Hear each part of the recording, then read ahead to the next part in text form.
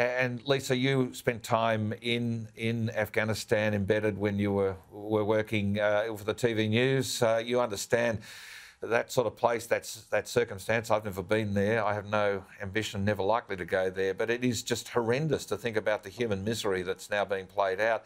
And a deliberate attack by a group that is more radical than the Taliban, saying the Taliban's not radical enough. Look, I said last week, I did in my view on Sunday night, and I very clearly said this is a crisis of Biden's making. It is unfathomable to comprehend how badly he has handled this.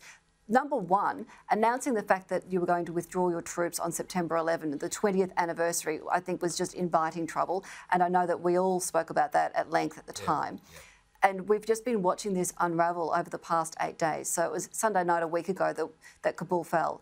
And at that point, you know, jihadists around the world must have been cheering because it was their victory, right? So it was this massive rush to try to get in there to get these people out.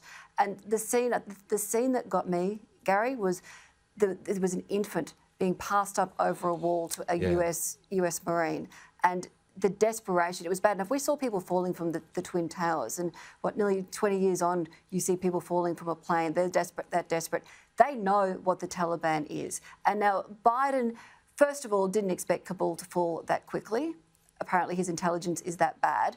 And then second of all, there was this, oh, look, it's not going to be a terrorist hub again. It's not going to be, you know, they'll have control. He had a deal. It was okay. The airport would be safe. The Taliban would somehow, you know, this new 2.0 moderate Taliban would usher people through to the airport. It would all be fine. What a load of nonsense. All we've seen is bloodshed and misery, and people so desperate they're standing in water up to their waist, which is in sewage. Sewage water, yeah. And now for the bombs to be detonated, and they were warned that a terrorist attack was likely. And look, I was speaking to, as you said, I spent a month embedded with our troops in Afghanistan, and we came under rocket attack. So I had a couple of soldiers or veterans contact me during the week and said, look, you've seen more enemy fire than some of us have. And I cannot explain to you what that is like, and it is nothing compared to what our troops have been through. No.